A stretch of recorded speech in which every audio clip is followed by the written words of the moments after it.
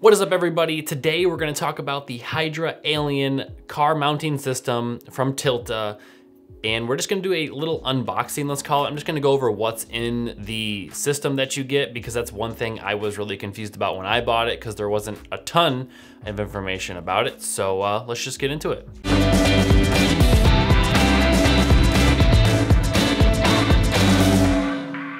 What is up, everybody? My name is James, and this is The Engineering Filmmaker, where we talk about photo, video, travel, and tech. If these are topics you're interested in, feel free to hit that subscribe button down below. We also have a forum, check it out in the description. So today we're gonna talk about the Tilta Hydra Alien car mounting system. It is a suction cup car mounting system for the DJI RS2, and it works awesome.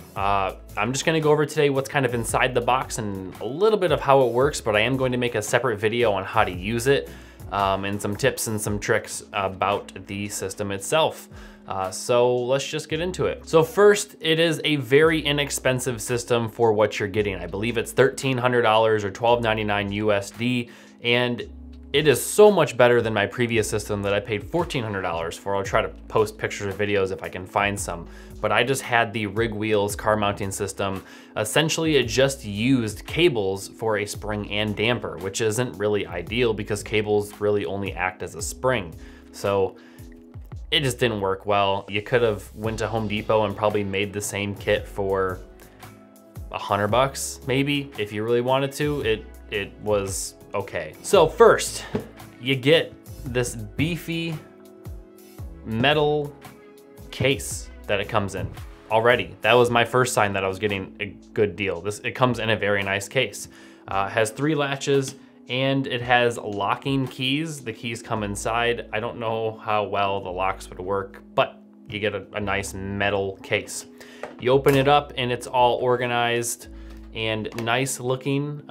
You have your suction cups, your mount, your arms, and your damper spring arm, along with a little bit of accessories that I didn't actually know it came with. So that was a pretty nice surprise. So let's start with big and then move to the little and then the accessories. So first off, you have all of your mounting arms.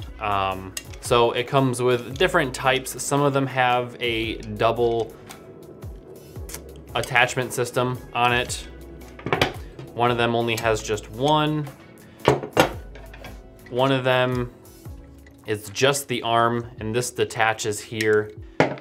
And then lastly, we have just a straight long arm. And one of the cool things I found is that it actually has a cable routing system in it, so you can route a cable. So the nice thing is it comes with a nice little manual, but it also has a bunch of pictures all over it of different configurations and stuff to use this for. I mean, you can connect it to the side of your car, the back of your car, the front of your car, the top of your car. There's so many possibilities with attaching this to your car. And they have a lot of the configurations in this book, so you can kind of use this as a reference, and that's pretty nice to have. So let's go over the next thing, which is our actual mounting system to the gimbal. So this will connect to the friction arm, which we will get into, and these actually come off. So in reality, it's pretty small. It looks like this. This L bracket also comes off, and then you have a bunch of little dampers or springs, whatever you want to call them. They're just cables to help it from a little bit of minor movements. And then the bottom, we have a quick release plate, which is how you can quickly take off your gimbal. It's pretty simplistic. And then you have, the sides here, and that's what these are here. So it comes with a bunch of weights, and these weights actually go onto the sides here. And the reason you would do that is because when you attach one of these V-mount battery plates, and then you attach your battery to it, you're gonna have a lot of weight on one side, so you're gonna need some extra weight on the other side. So basically what I did is I just found the average weight of my V-mount battery, and then these are each 200 grams, and then I just kind of tried to equal it out so that there was a similar weight on each side. It comes with, I believe, 8 weights, and then you can also just put 2 V-mount batteries on if you really wanted to. And then you have your head. I would call this a head. You can configure it in a little bit different ways, but that's really the gist of the head. I would say this is probably one of the most important parts, which is our camera arm. So this is going to connect to your system, and then your head I just showed you will connect to the other end.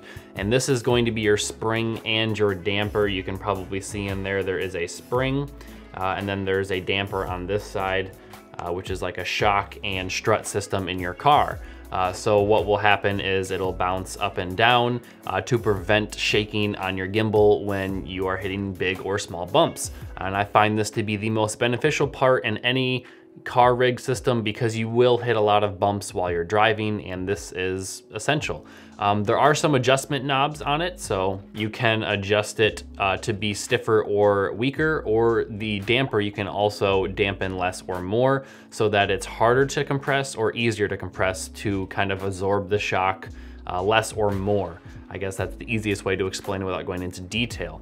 So this is a pretty awesome thing, which is the main reason why I bought this system, is to have that in my system. And then it also comes with a mounting plate for the DJI RS2. And you don't need to use this. If you do have the system from DJI, the expansion base kit, you can use that.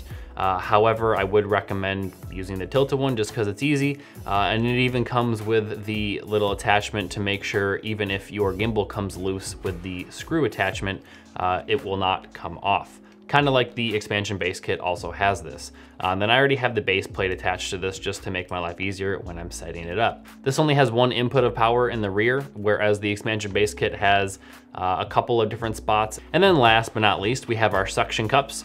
So the suction cup has an articulating arm on the back of it, so it can go each way, so you can get the precise angle of the suction. And it comes with one large suction cup and then two smaller suction cups. And you can use these in configurations that work for you. Now let's get into the accessories. First, we're going to have this strap. So this strap is going to be used from what I saw in the instructions and everything, to give a safety secure strap on your system in case the suction does come loose. You will have the ability to not have it fall on the ground. I personally use a different strap just because there's just metal clinginess and it's heavy, but it does come with a strap. It also comes with an Allen wrench, which there are a few Allen wrench points on this. And I use this smaller one here to tighten down these knobs. And then it comes with a flathead and a Phillips screwdriver. So this is a part I really didn't expect to get in my kit, which was pretty cool. So first we have some extra tools, screws, etc. You have your power cable. This is a D-tap power to the regular attachment for the base. So it comes with these little suction cups, and basically what these do is suction to the side of your car or the window, and then you can actually put a cable inside in case you wanted to use the grip controller, which you have to buy from DJI separately. But the cable that comes with that kit is super long, so I use this inside my car, and I use these little suctions to connect the cable from the gimbal to the controller. It's pretty nice. So basically you have everything you need to set this system up, but all in all, it's a pretty awesome kit. It comes with literally everything you need, including some attachments for the gimbal, for the vibrations, and everything else. So hopefully this video helped you. If you have any questions about this kit, feel free to let me know in the comment section below. But that's really it for today, guys, and I'll see you on the next one.